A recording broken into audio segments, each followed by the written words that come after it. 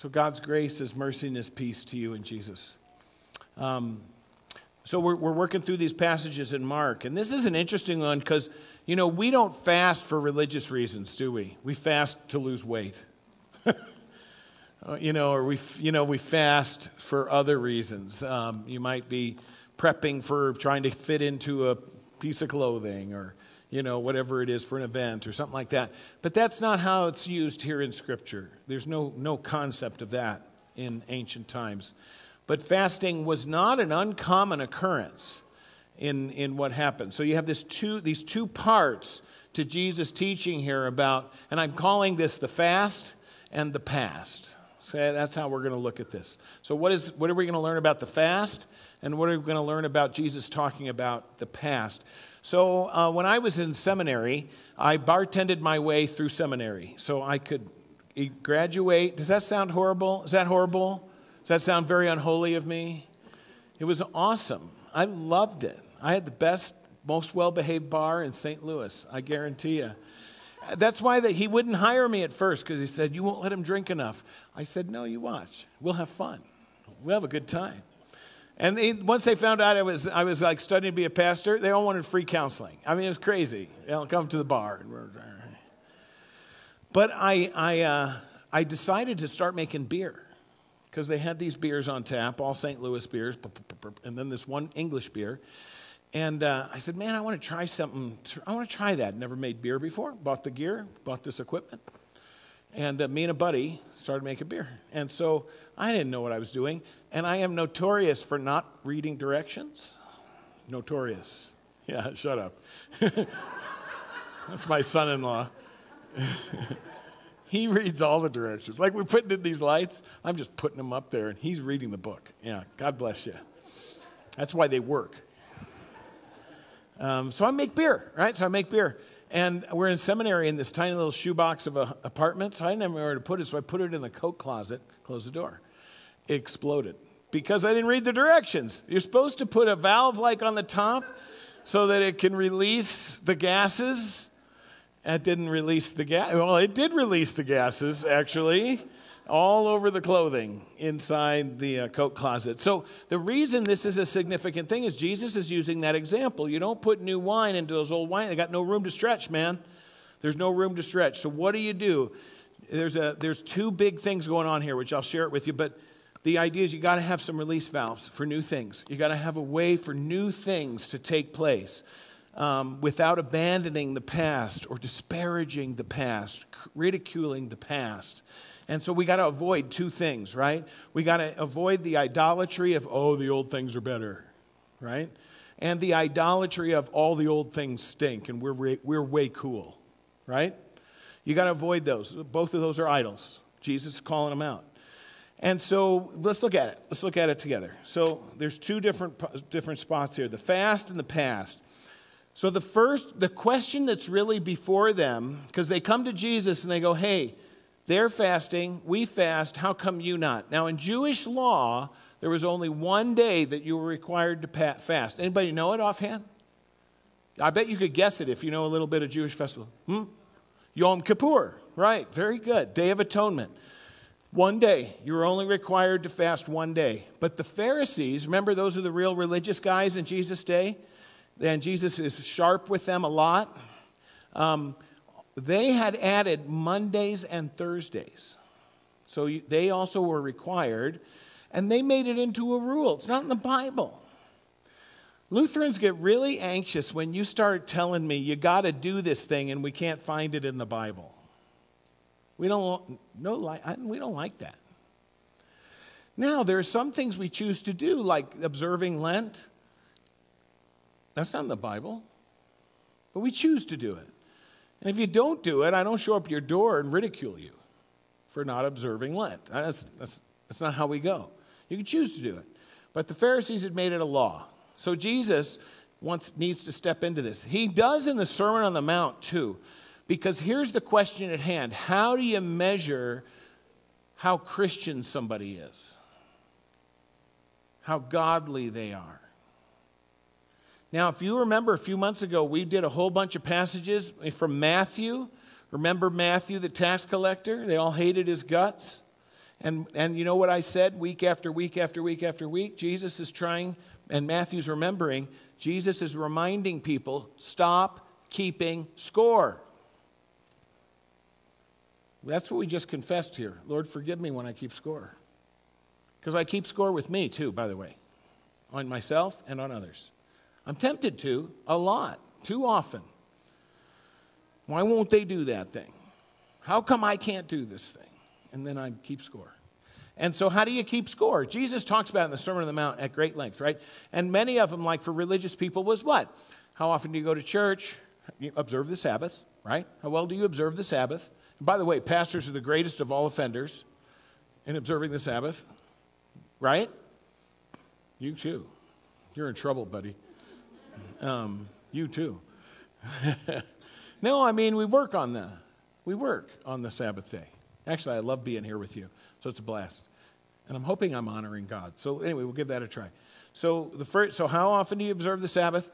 Do you tithe, right? Do you give generously? Do you fast? And do you pray?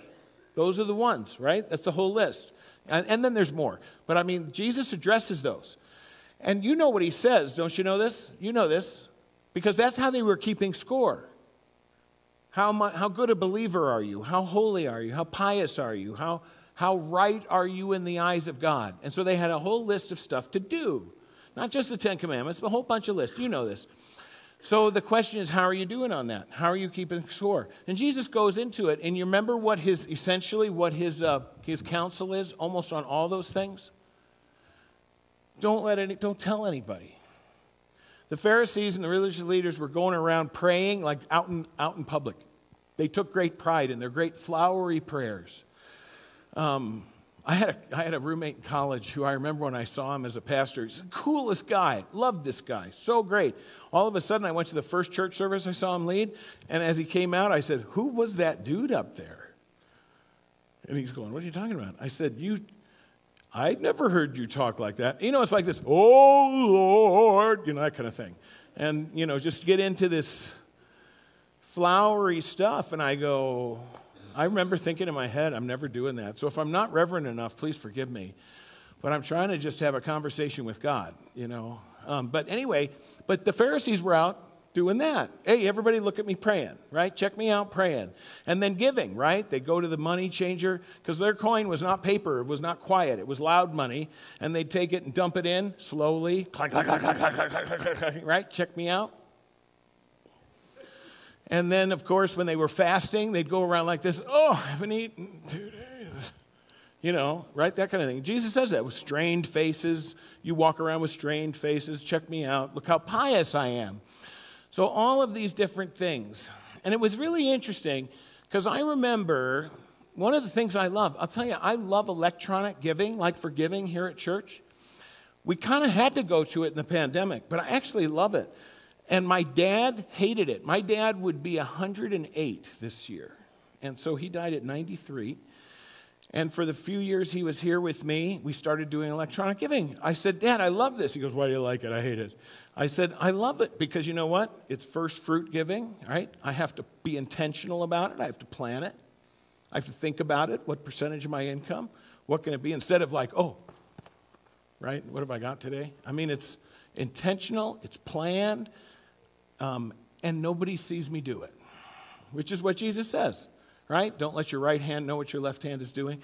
And my dad, who grew up in the church, he was like, I got to give an offering. I don't know what to do. I can't do that. So anyway, I set him up on electronic giving, and then we gave him little stickers to put on his offering envelope that said, I already gave, I'm not a cheapskate. Something like that. I don't know. I already gave is what it said. So that he could then put it in the plate, because that was a critical. Again, he grew up in a whole other generation. That was a critical act for him. But I go, Dad, whose opinion matters? Because he was worried. People might think he wasn't giving if they didn't see him put something in the plate. And this is the interesting thing on this, because it's not what. Here's the point. What proves our piety? Ty, you got that next one? It's more who than what. For the religious, it's what. Give me the checklist. What are the things I need to do? For the faithful, it's who. Who are you doing this for? right? Conversation with God. And we'll get to this in the fasting point. I'll give it away. Fasting is not about denying ourselves necessarily. It's not about an act of sacrifice. Fasting is about opening us up to God doing something. That's what fasting is about. Okay, so the first one is who's keeping score? Who proves our piety? It's far more who than what. Because you know where score was kept? I'll tell you, there was score kept right there. On Good Friday, you're going to see that that's where the score was posted. And that's the place that God kept score, on his own Son, on our behalf, not keeping score on you. Okay, second thing.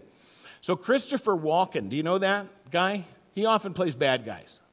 So it's notorious for this guy. He'd be in a movie, go to a set, and he would be sitting in the trailer, getting his makeup on for shooting and so forth. And he would just drop this to the makeup girl. He would say, oh, yeah, it's my birthday today. And he would just make that in pass. So she's like, oh, it's Christopher Walken's birthday. So she gets out, done with the makeup, running all over the stage, everywhere saying, it's Christopher Walken's birthday. So they go out and buy cakes and cupcakes, and they get stuff and balloons and a big party, and it was never his birthday. But he did that to lighten the mood and the tension for people to have fun. Second point is this. Do we live the Christian life as if it's a funeral or a wedding? God bless you, Cheryl, for being here today. Thanks for living it like it's a wedding. Because here, because the Pharisees were living their life in God as a funeral, about things they had lost, things they were giving up, things that they were sacrificing, as opposed to a wedding, which is, look what I'm getting. Look what's ahead of me. Look at how I can celebrate. Jesus was living as a wedding. Jesus says, I'm the bridegroom. They ain't mourning while I'm here. We ain't wasting our time. And here's the neatest thing of all for followers of Jesus Christ, because for Jesus followers, they didn't quite get it yet. It's really Pentecost when it all comes clean to them, all comes clear. Not even at the resurrection they don't quite get it. It's at Pentecost where they really get it. But for us, we who know, when is Jesus not here? Always with you, never apart from you. I mean, even in that horrifying moment, not abandoned. I'm just waiting to see what God's going to do. What's he going to do? What's he going to say?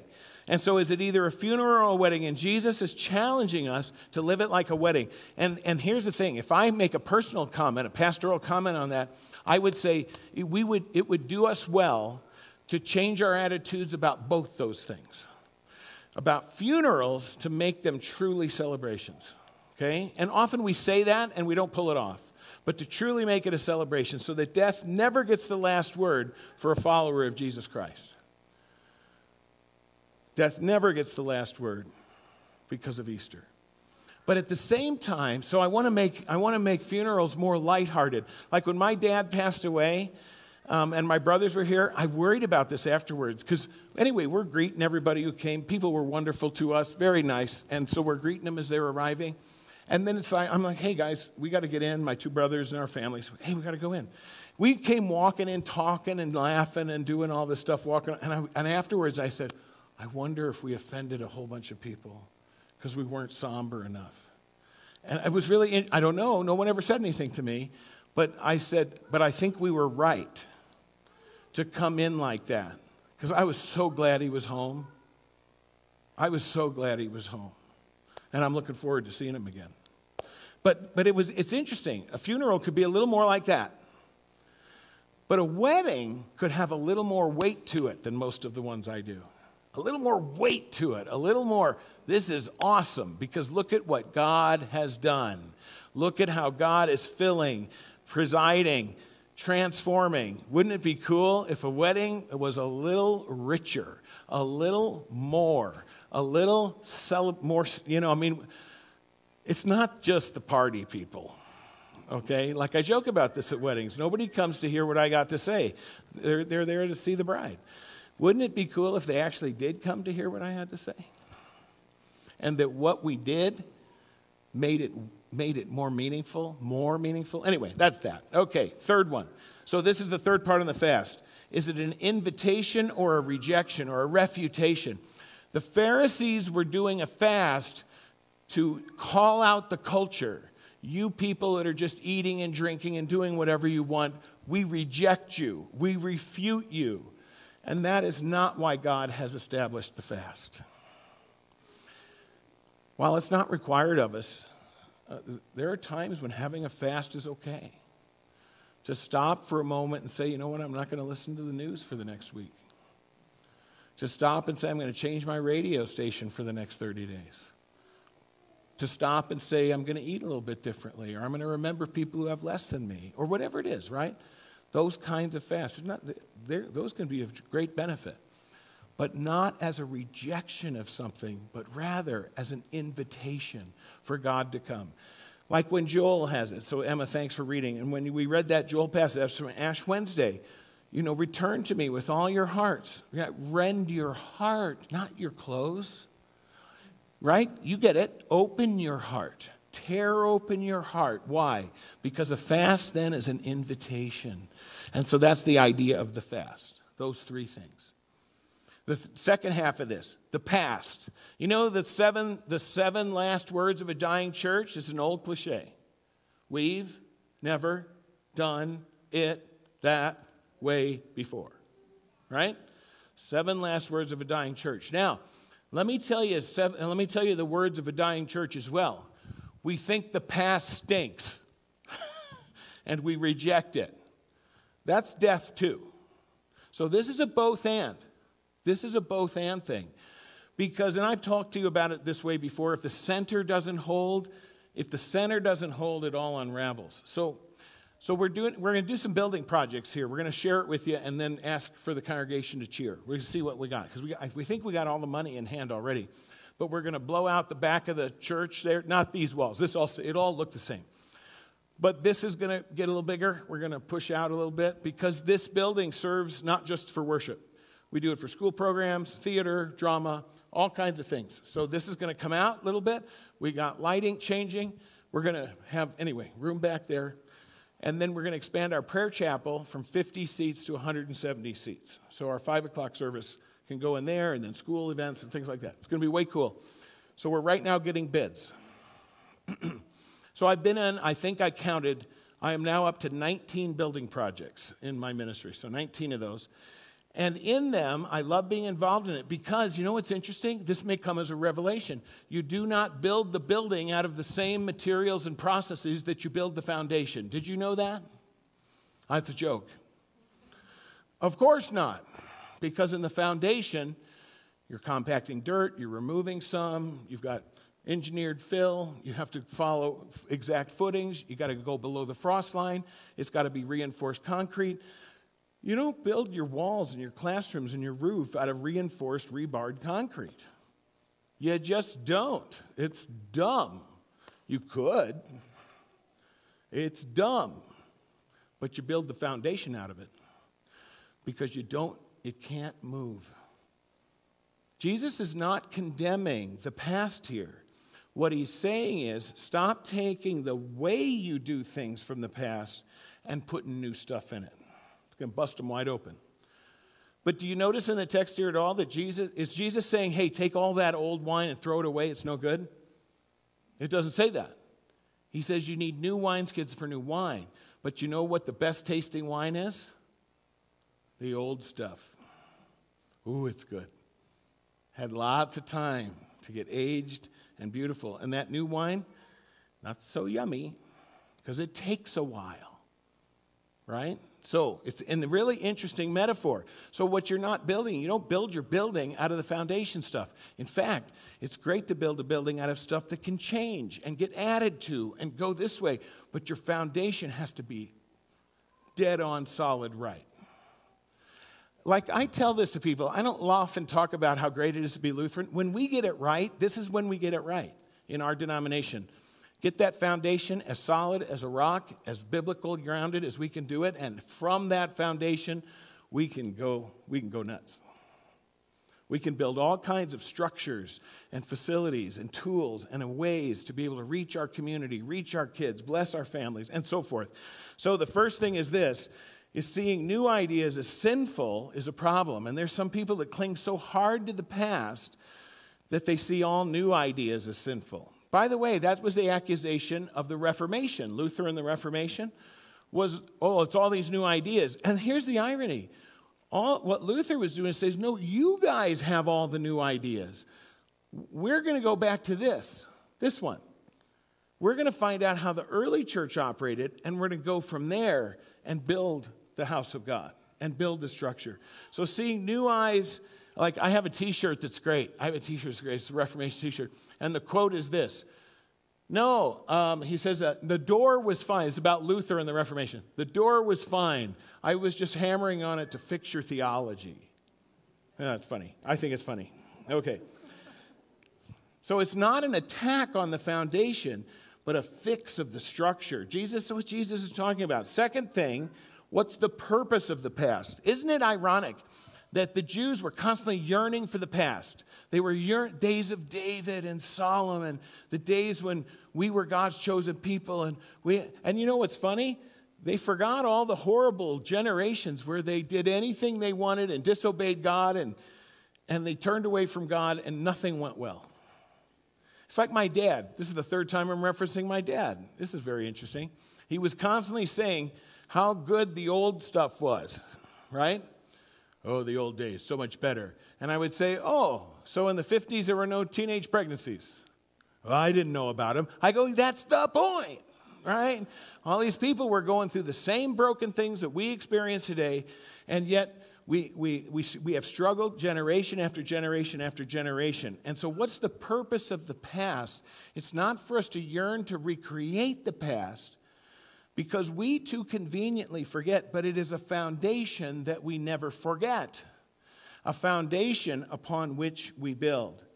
So when we have the right wine in the right skins, every bit of it is blessed. When the old wine, that beautiful, aged, beautiful wine that Isaiah talks about in Isaiah 25, the finest of meats and aged wine, how beautiful that is, that's a good thing. That is so good. And in fact, it's how you learn to make the new wine. And when that new wine is a new wineskin, allowing it to expand, to grow, to try, to enrich until it becomes a drinkable wine, what a blessing. Then all of it can be blessed. And then the last thing is this. What's the past good for? Building on the past. When we build on the past, on the scriptures, on those things that have happened, those foundations that don't change, it gives us a fresh experience of the living God. Because upon it we can build. And on those we build new things, grounded in God's word, grounded in his eternity, his eternal promises, which are to the glory of God. So there's a fasting that's appropriate. A fasting which is an invitation for God to act. And there's a celebration of the past which rejoices in what God can be doing tomorrow, built on his foundation of word and promise. That's our blessing, and I pray it blesses you too. Amen.